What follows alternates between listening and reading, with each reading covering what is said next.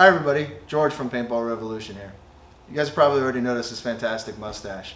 Well, this video is being shot in November, and here at Paintball Revolution, we're growing mustaches for the Movember organization to support men's health.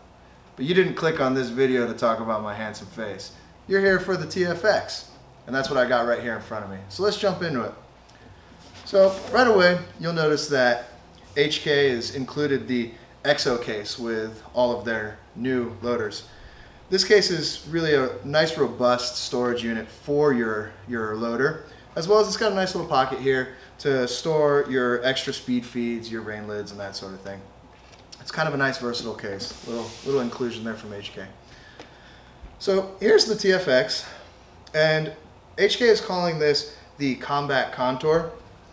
It's one of the lowest profile hoppers on the market, giving you a nice sleek design and a good low profile for your hopper. So turning it on is this button right here in the back, and this second button, in the unlikely event of a jam, you can press this button and it'll force their motor system to spin and clear that jam.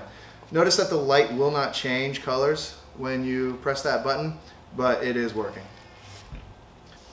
Okay, getting into this using HK's hyperlock system is really quite simple.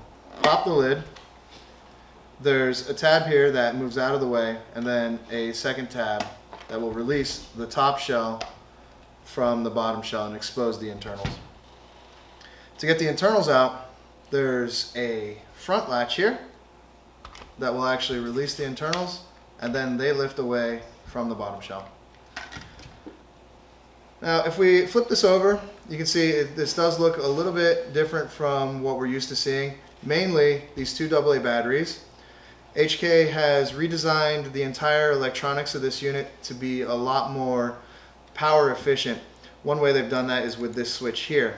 So when the unit is actually running and you do get a stop in the ball feed or a jam, this will actually switch the power off from the motor, preventing the motor from spinning and not just spinning freely or locking stop. It will actually kill power and conserve that energy. So that helps reduce the profile of the actual unit, as well as use less batteries. So you just have to carry less batteries in your box, maybe in your EXO case or in your gear bag, whatever the case may be. Now I want to show you guys some of the tension control that's built into this unit here. One of them is right here on the bottom. This little lever here, this three-prong lever, will actually control the tension on the upper paddle here.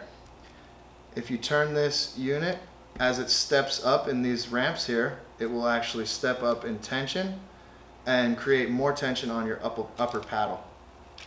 Now, your second area of tension, let's move that back down, is underneath on the lower paddle. And to get to there, we lift this lever up and turn it one turn over to release the upper paddle. And then the lower paddle as well as the gear cover are underneath here. We'll pull those out of the way. And that exposes this tension control here. This is what HK calls the tension slip ring.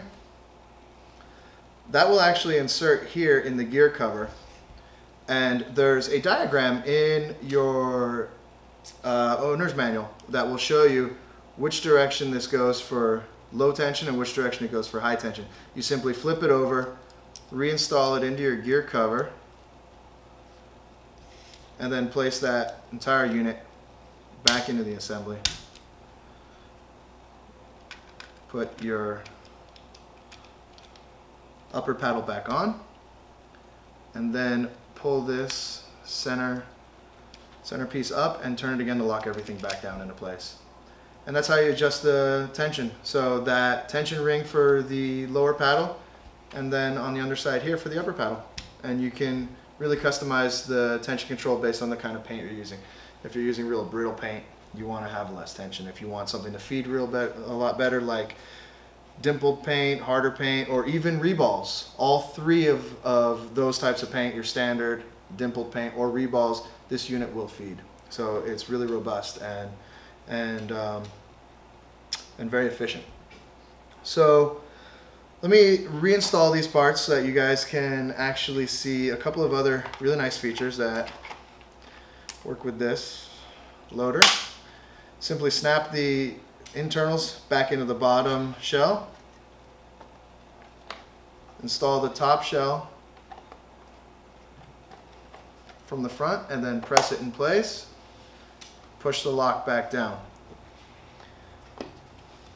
So there's the unit reassembled. While I have it here, I want to show you guys something really nice. HK has a pretty good selection of epic speed feeds for the TFX. These speed feeds come with the entire top feed as well as a rain lid. To install the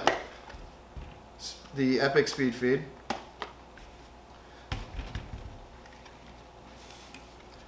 there's a locking mechanism right here that you press down and then pull the entire lid out of place. Take your speed feed, slide that in place of the standard lid, and just push it till it locks in.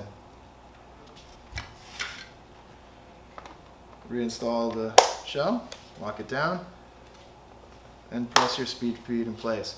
So what's really nice about this speed feed is not only is it your standard feed for pouring paint in really quickly, but you also still have the option to open it up and fill your loader maybe when you're off field and you need to get your paint in there quickly.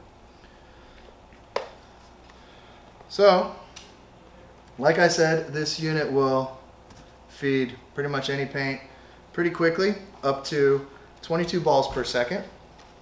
So let me show you guys that feed real quick. Fill this with some paint. This is just standard 68.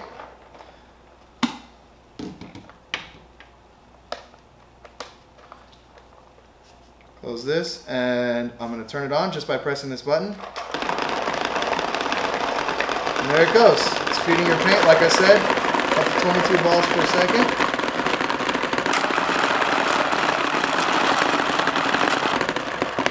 And there you have it. No jams, full feed, no problem. Now, a couple of really nice features about this hopper. All of the electronics are waterproof. So if you do get breaks in there or if it is raining, everything should be fine. It operates on the 2 AA batteries, which we showed you earlier, instead of your standard 3, 4, even a 9 volt in some loaders. It has a 216 ball capacity, and as I mentioned before, it will feed your standard paint, any kind of dimpled paint you have, and even reballs. And the weight on this it's pretty light, as well as its low profile. With batteries in, this unit weighs about 17 ounces. According to the manual, it's 17.03. Without batteries in it, it's 16.01 according to HK's manual.